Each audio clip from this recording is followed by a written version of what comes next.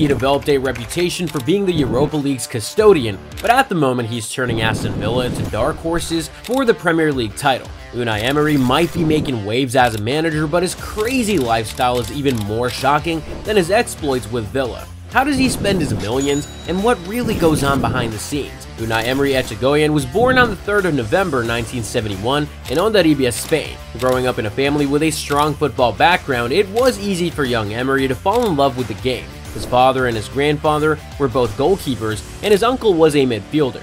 Literally everyone in the family was killing it on the pitch. But Emery's love for football didn't stop him from finishing high school, and as you would guess, his youth career got off to a late start. Emery had a super short youth career at Real Sociedad, which lasted only 4 years, from when he was 16 years old until he turned 20. He played as a midfielder, but was never really able to break into the first team. At 24 years old, he had only 5 La Liga appearances to his name, as he mostly played for the B team. Afterward, his career mostly revolved around the Segunda División, where he played over 200 matches across 7 seasons. Emery played for Toledo, Racing Ferrol, Leganés, and Lorca Deportiva before retiring at the age of 32, no thanks to a devastating knee injury. Forced into a painful end to his career, Emery was offered a managerial role at Lorca Deportiva, and he immediately helped the club achieve promotion to the 2nd Division for the first time in its history. Something similar happened in Almeria, which happened to be Emery's next club in Division 2, as they secured their first ever promotion in 2007. The following season, Emery moved to Valencia, where he replaced Ronald Koeman as coach. The Spaniard spent the next 4 seasons helping Valencia to become a constant presence in Europe. He then had a short stint at Spartak Moscow before moving to Sevilla. It was at the club that Emery would announce himself as the king of the Europa League, winning 3 consecutive titles between 2014 and 2016.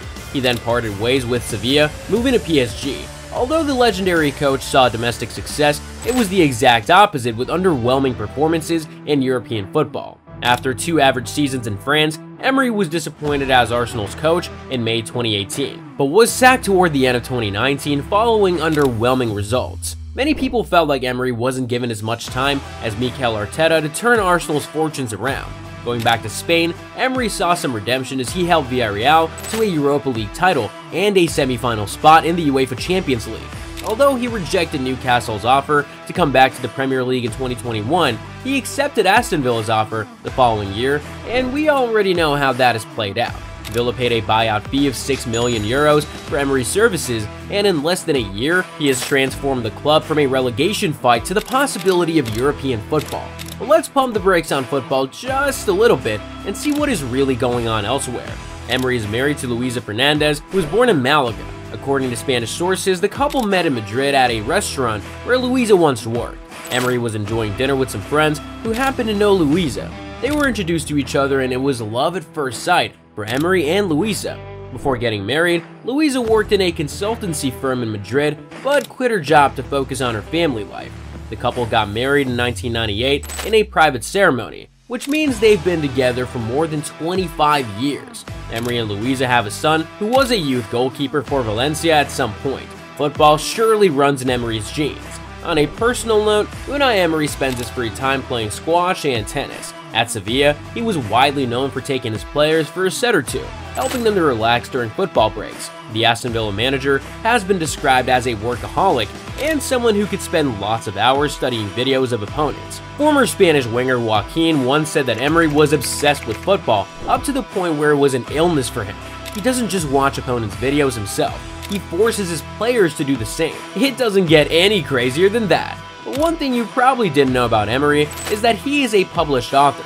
In between his managerial career, he found time to write a book about his managerial success, which he published in 2012. Being a workaholic doesn't mean that Emery doesn't find time to enjoy himself and travel to exotic locations like other sports stars, but what exactly does he spend his money on? Emery has a couple of vehicles in his garage, but one of the more popular ones is his Alfa Romeo Stelvio. The vehicle costs upwards of £50,000 and is made by renowned German car manufacturers. The Stelvio was originally launched in 2017, but has since undergone facelifts to keep up with the competition from fellow German car makers BMW and Audi. You've got 2 engine options for the Stelvio. The first one's a 276 brake horsepower, 295 pound-foot, 4-cylinder petrol, the same one used in the Giulia.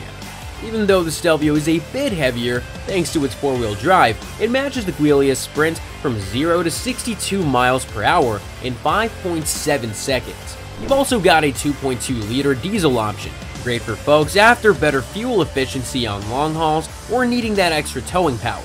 Packing 207 brake horsepower and a whopping 345 pound-feet of torque, it is no slouch when it comes to performance either.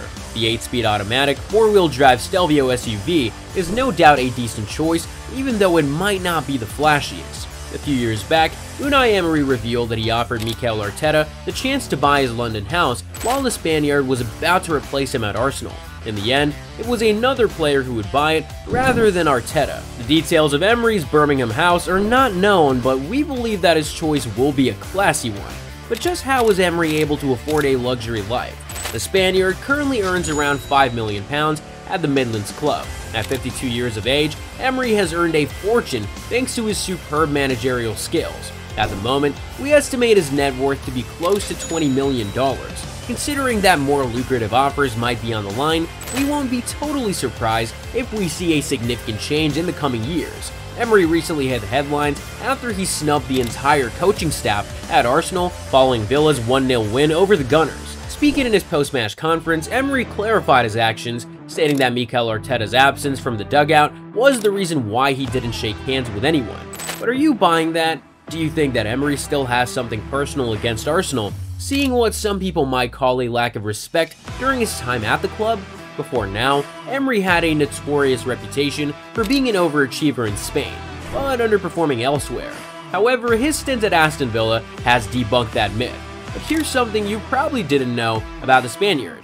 Unai Emery's grandfather conceded the first ever La Liga goal. Back in 1929 when La Liga was launched, the inaugural match was Espanyol versus Real Union Irún on February 10th.